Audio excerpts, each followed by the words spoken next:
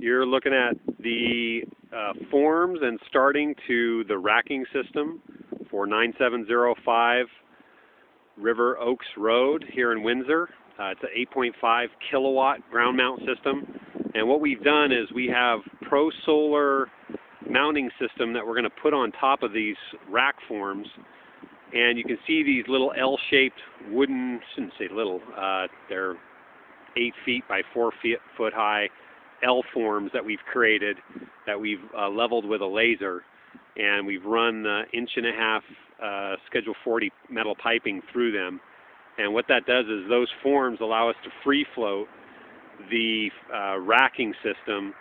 and then we're going to put on T-clamps that are going to, you see those holes there for the piers, we're going to fit the vertical pipings into the holes and free float everything before we pour the concrete, so that we know that all the verticals, all the pipes, everything's in alignment, level, and centered in the holes before we pour, so that it all works, so that we're not doing hole by hole and ending up at the end of the array with twists in pipes or bends or forcing stuff to work. So it seems to be a really good system. We'll get back to you with when we put the T-clamps and verticals in. Bye.